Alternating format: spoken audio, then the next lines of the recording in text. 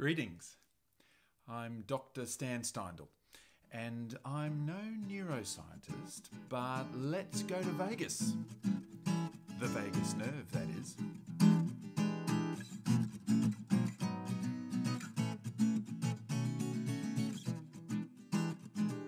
Earlier this week, I had the great pleasure and honour of being the talking head on a project led by Dr Jamin from the University of Newcastle and Dr James Kirby from the University of Queensland. This project involves developing an online compassion-focused program aimed at supporting people who are recovering from a workplace injury. It's a very cool project. Anyway, we got up to the bit about the physiological aspects of cultivating the compassionate mind, which made reference to the vagus nerve. Jamin, James and I bounced around a few ideas about how to present this information and also how much to present so that it made sense and was helpful. It's an important part of compassionate wisdom and also an important part of cultivating strength and groundedness.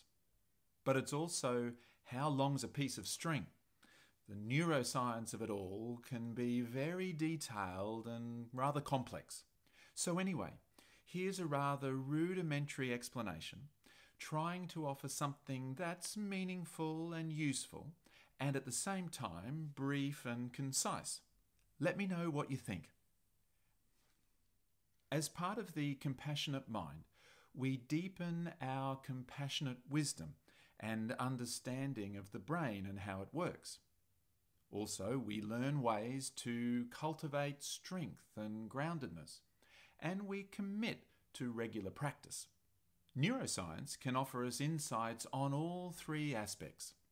Not sure whether you can tell what this is? It's the human brain, not to scale. Our brain and the nerves that it sends out through the spinal cord represent the central nervous system. Now, this is a super intricate collection of structures and functions, but let's break it down to two key elements that are helpful to consider as we cultivate the compassionate mind. We have the sympathetic nervous system and the parasympathetic nervous system. The sympathetic nervous system is like the accelerator in a car. It helps to upregulate the physical body, speeds us up if you like. The parasympathetic nervous system, on the other hand, is like the brake, helping to down-regulate our body, slowing us down and grounding us. And a lot of the time, the two are working together. A little bit of accelerator, a little bit of brake, sticking to the speed limit. The in-breath activates the sympathetic nervous system, and the out-breath activates the parasympathetic nervous system. In, out. Sympathetic, parasympathetic, keeping us at the speed limit.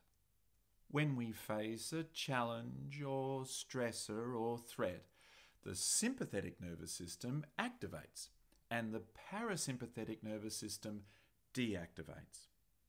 The well-known fight, flight, freeze, appease response. However, often the parasympathetic nervous system can hold or recover more quickly. We are able to stay with or return to a sense of feeling strong or grounded. We feel able to cope in a stressful or threatening situation. So what's behind all this? Well, over recent years, psychologists and others have become fascinated with the vagus nerve. This is the 10th cranial nerve that comes from the brain, travels through the spinal cord and spreads out across the body, connecting with the heart and lungs and digestive systems and other organs and bodily functions. And it's the vagus nerve that's associated with parasympathetic nervous system and holding parasympathetic activation. It's largely responsible for regulating various parts of the body when at rest. But its effectiveness depends on what they call vagal tone. Vagal tone relates to vagus nerve activity, with stronger vagal tone helping us to down-regulate more quickly after experiencing stress. Lower vagal tone can mean that we are more susceptible to challenges, stressors and threats, so that the parasympathetic nervous system simply drops out and the sympathetic nervous system takes over. This can mean that we experience very powerful and painful physiological sensations and emotions from which it can be much more difficult to recover. Unfortunately, life experiences can influence vagal tone.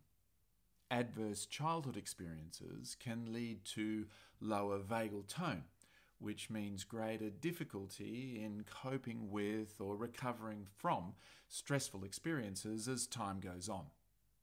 But just like we might tone up our muscles, we can improve our vagal tone through exercise and practice. In fact, this is quite an optimistic area of neuroscience and psychological science. And the best way to hack the vagus nerve and increase vagal tone? Always bring it back to the body.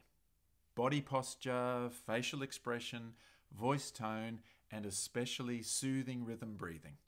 These body-based practices from compassionate mind training help to strengthen vagal tone and therefore our ability to hold parasympathetic nervous system activation and maintain a sense of strength and groundedness when we need it most. In a way, regular body-based practice means that our vagus nerve is ready to go, ready to support us physiologically. Kind of like, hello stress, here's something I prepared earlier. So there's a snapshot of the vagus nerve. Thank you, Jamin and James, for our conversation earlier this week. And I'm really interested to hear what you think about this brief description of the vagus nerve. I think it's really useful to have accessible ways to learn about these complex concepts from neuroscience. They help us understand our own brains and offer a rationale for practicing body-based strategies for staying strong and grounded in the face of threat. And if you like, you could return to my earlier video, Always Bring It Back to the Body, Part 2, for a body-based practice that you can try. Thanks for watching. And be sure to follow my YouTube channel if you would like to see more of these videos. And I wish you all the very best on your compassionate journey.